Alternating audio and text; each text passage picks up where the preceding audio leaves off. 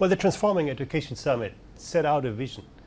Now it's time to take stock on to what extent actually this is turned into action in different parts of the world, and to ensure that we mobilize the resources that education needs to flourish and to deliver on the ambitions of the Transforming Education Summit.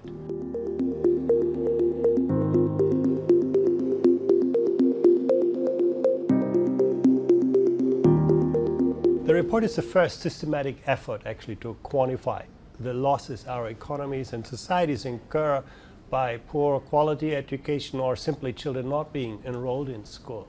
We put a number to this. This is $10 trillion that our economies, our societies lose because education does not deliver on its promise. But at the same time, the report also sets out, what are the costs of action, which are a tiny fraction of what our economies actually lose currently.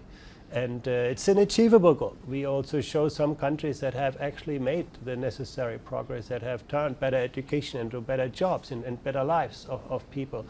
What is very clear that a big part of that picture needs to be domestic resource mobilization. There's a lot of innovative financing coming into play, but 97% of the money spent on education comes from domestic resources. We need to broaden tax bases to ensure that more people in our societies, larger parts of our economies, contribute to this. We need to make sure that a greater share of tax spending actually ends up in the future of our economies. Our schools today are our future economy tomorrow. And we need to make sure that the money is spent in the most effective and efficient ways.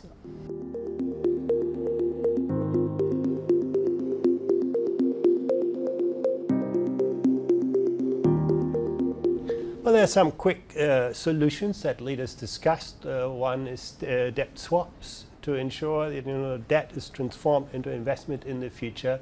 There are a couple of countries that have shown this can be done. It's hard to scale that.